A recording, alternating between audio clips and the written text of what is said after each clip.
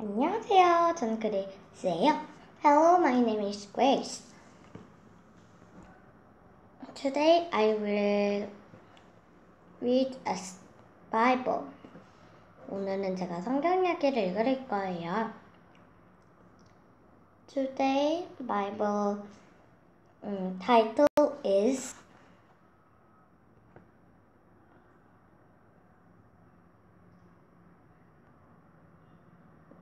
Coming home. Coming home. It is coming home.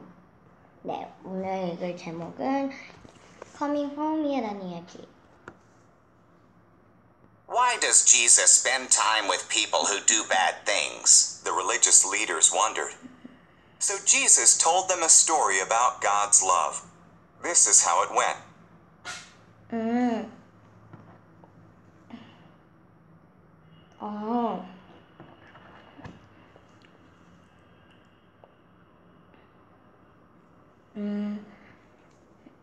제사장들이 궁금했어요. 예수님은 왜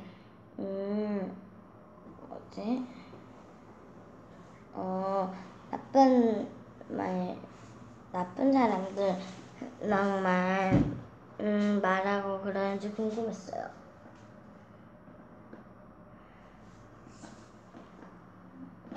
하고 또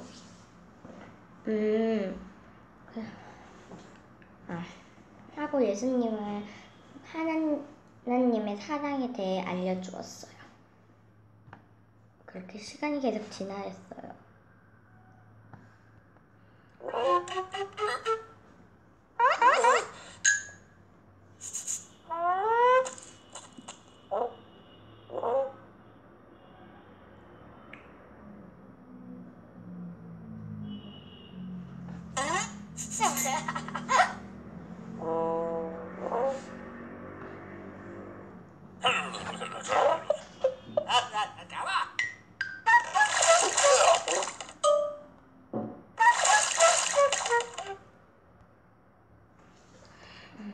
A man had two sons. The younger son asked for the money he would get when the father died. Heartbroken, the father gave his younger son half of his property.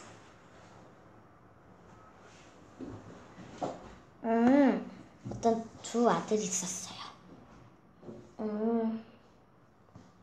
그 한 아들이 돈을 달라고 했어요. 그 둘째 아들은 말도 안 듣고 막 그랬어요. 근데 어느 날 아빠에게 와서 잔소리 듣는 것도 막 싫어했어요. 따로 살게 돈을 달라고 했어요. 그래서 아빠의 재산 중에 반을 주었어.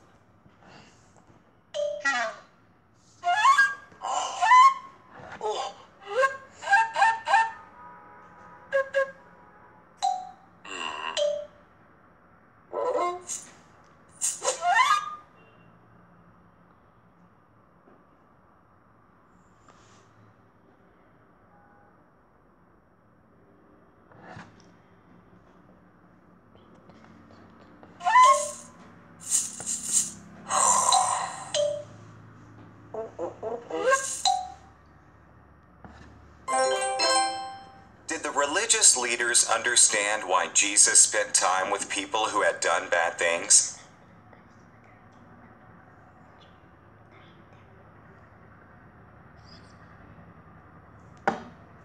자,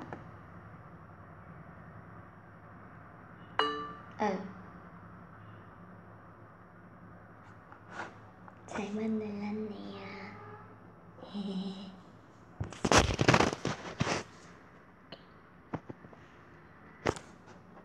The son moved to a distant country. He wasted all the money. Then a famine came, and he had to feed pigs. He wished he could eat the pigs' food.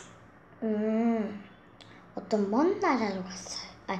나라로 갔어요. 그래서 막 돈을 막 썼어요. 그랬더니 어느 날 돈이 다 없어졌어요. 괜찮아.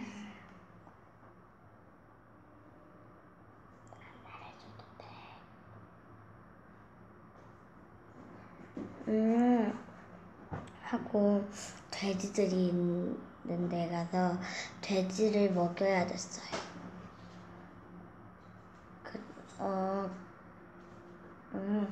돼지 먹이를 먹을 수 있으면 얼마나 좋을까라고 저도 생각했어요. 일단 그쪽으로 가지 말고 이쪽으로 가. 숙여서 이쪽으로 가. 안 가진다. 숙여서 이쪽으로 가.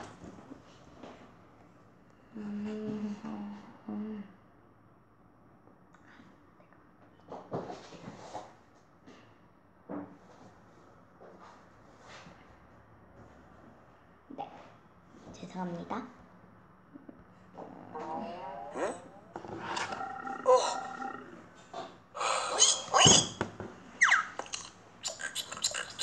돼지들은 엄청 좋아하네요.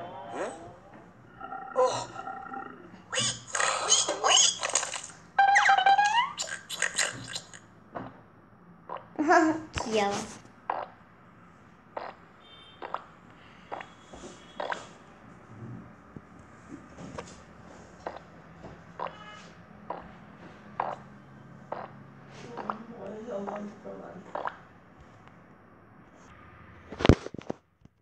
다행이다. My The son moved to a distant country. He wasted all the money. Then a famine came, and he had to feed pigs. He wished he could eat the pigs' food.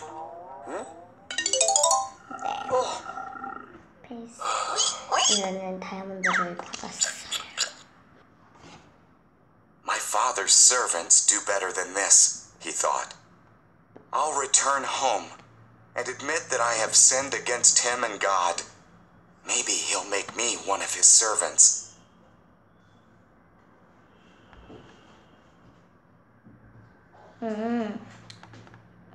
아빠의 도와준 사람은 이것보다 더 잘 살고 먹을 수 있을 거라고 맞았어요. 하고 그래서 진짜 순서 모르면서 계속 와 있는데 옆에서 연수가 도와주네요.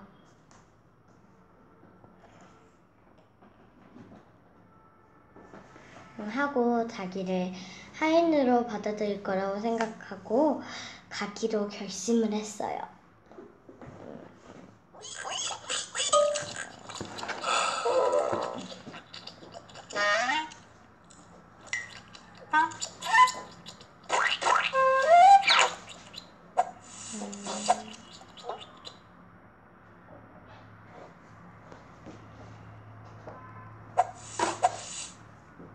엄청 옷이 지저분하네요.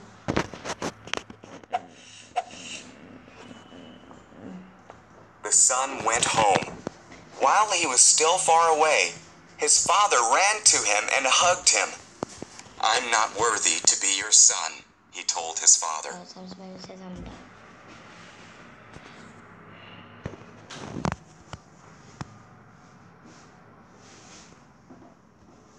죄송해요, 계속 물 뒤로 넘겼네요. 아빠에게 갔어요. 그 다음에 나는 아빠의 아들이 될 자격이 없다고 말했어요. 그런데 아빠가 보자마자 달려왔어요.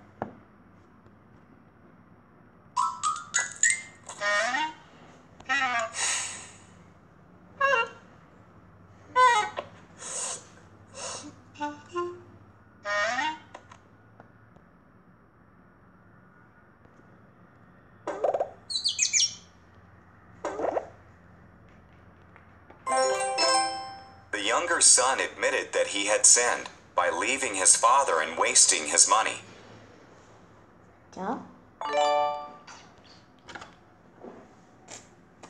Bring my son my best robe, the father told his servants. Put a ring on his finger. Roast our fattest calf. My boy was lost and now he's found. 그래서 하인들에게 손가락에 반지를 끼워주고 제일 좋은 옷을 주고 제일 좋은 신발도 주고 그러라고 했어요.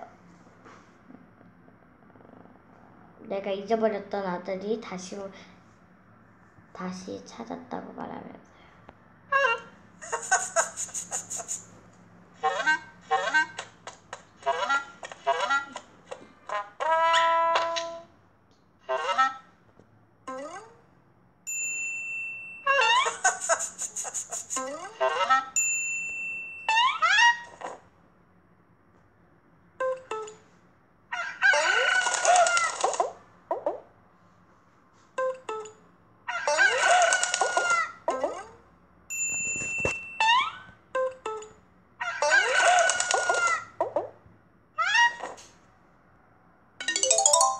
네, 다이아몬드를 받았어요. The older son was angry when he heard about the celebration. It's not fair, he complained. I work faithfully and get nothing. He wastes your money and gets a party.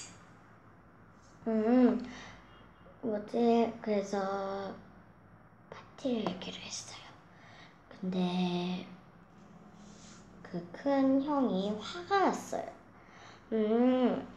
나는 성실히 잘 일했는데도 아무것도 못 얻고, 걔는 아빠의 돈을 써가지고 다 썼고, 그런데 걔는 파티를 받았다고 막 그러면서 엄청 화났어요.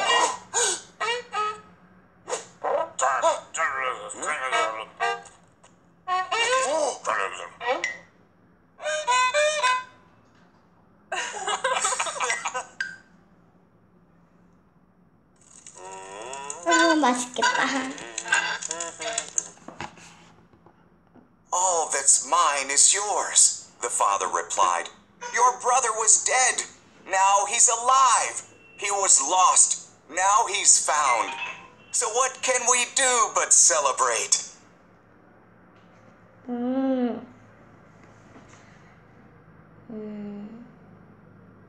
내가 죽으면 이게 다 너 거라고 했어요. 그리고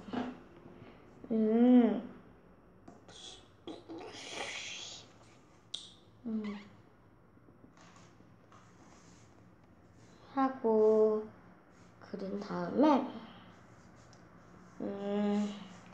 아들이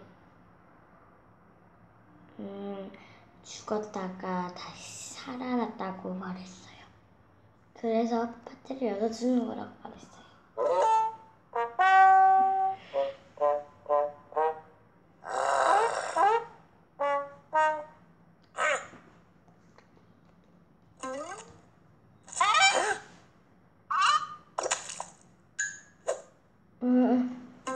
호들은 어떻게 되게 힘이 센가 봐요.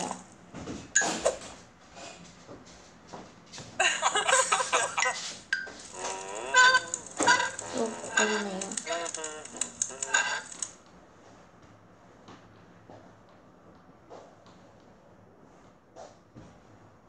In Jesus' story, which person loved the younger son so much that he celebrated his return? 두 번째죠.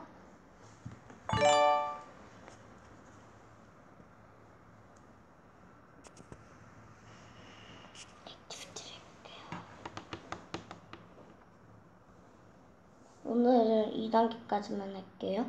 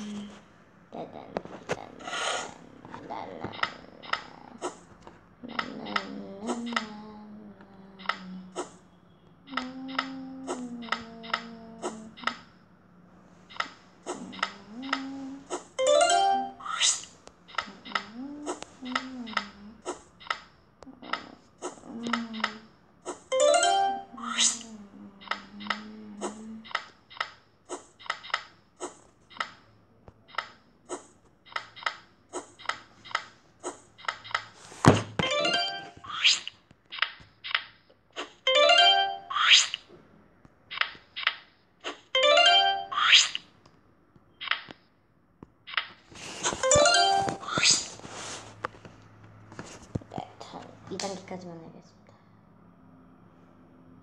라고 했는데 와 3단계가 나오면 어떡해.